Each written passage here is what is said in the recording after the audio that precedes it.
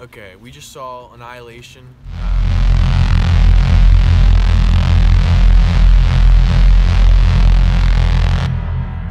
Natalie Portman, same director as Ex Machina. I'm not sure how I feel about this movie after seeing it. It was pretty wild. Pretty wild. Never seen anything like it before. Some crazy visuals, super original story. I'm still recovering after watching it. Not really sure how I feel. I think I liked it. The visuals were beautiful. That's really all I can say right now, is that it was beautiful. It's really, the movie's like nothing I've ever seen before. Yeah, I don't even know what I'm gonna give it as a grade. I'd say like high 80s, low 90s is what I got. That's all I got right now. 90? Nothing concrete. 90? No, I'm not saying 90. Well, something in the a range. fluid number is probably appropriate for this film. Wow, it was wild, and it is, quite as he said, and unlike anything I've seen before. I thought the acting was solid. I can only imagine they were acting against green screens the entire time this movie was being shot. But... Are you saying you didn't believe the special effects? Oh no, the special effects were gorgeous. Okay. I don't know how great the acting was, is what I'm saying. Thought the acting was fine. I thought this is Natalie Portman's movie. Everybody else is secondary. This is not an ensemble piece. This is her movie from start to finish. She does a very nice job with the role. Very different for her, you know, very non-standard Natalie Portman-esque role. So I would say she's good. Everybody else is fine. Tessa Thompson, Gina Rodriguez. What's Tessa Thompson? Tessa Thompson from playing a very, you know what, she probably deserves credit because she is like a chameleon lately, playing radically different things in everything I've seen her in. From Creed to Thor Ragnarok to this, she plays a different character every time and blends into the role, I feel like. So she was doing some yeoman work there. God, who's the older lady? I forget, I'm blanking on names. She was in Hateful Eight. She's a brilliant actress. She's been in a million. Jennifer Jason Leigh, thank you, bots. Jennifer Jason Leigh, very quiet in this. She's usually more intense, louder, you know, plays a very quiet, understated role. And the other actress, I don't know. So there's 5 main actresses in the movie, and I don't know that actress at all. Haven't seen her in anything else. I might have, but she did not strike out to me. Oscar Isaac also plays a fairly prominent role as the role of Natalie Portman's husband, Kane.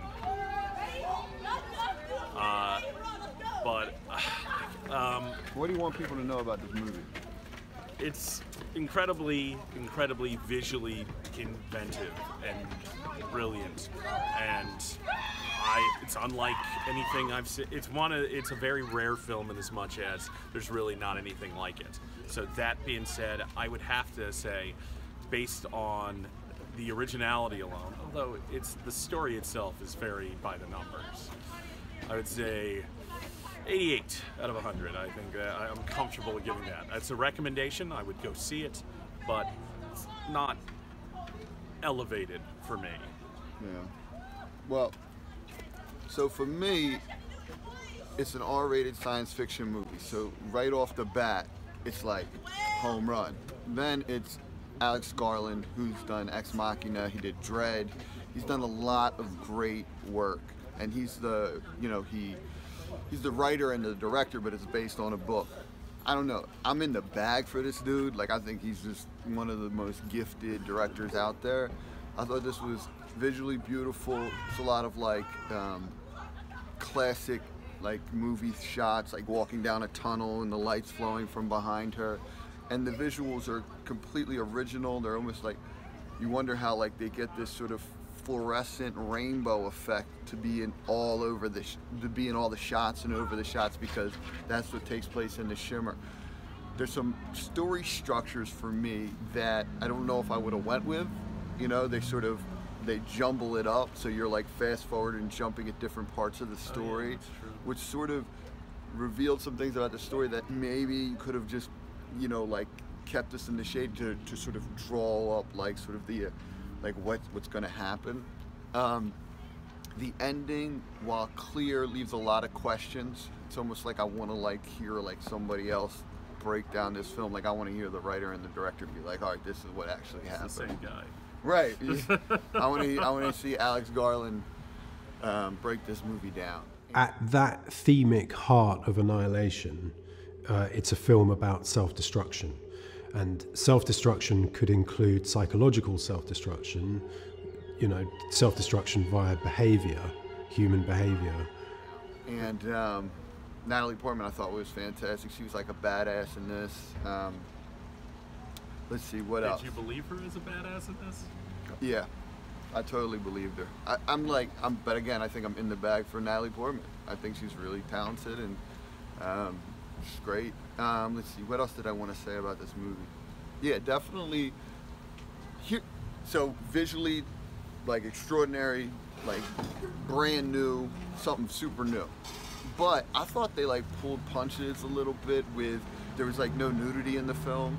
I'm like, it's an R-rated movie, and his last movie there was a lot of nudity. I'm like, oh, so we got the big star, so no nudity. And it's sort of just like, her naked back was featured a lot. Right, but it was hints like of nudity, but no nudity. No nudity, and then a couple of subplots to the story which add depth to the character. But there was a lot of times where they're sitting around talking and then explaining everything that happened to you, or what happened in the story to leave it. So some conventional ways of getting supposition in, which, you know, you lose points for that.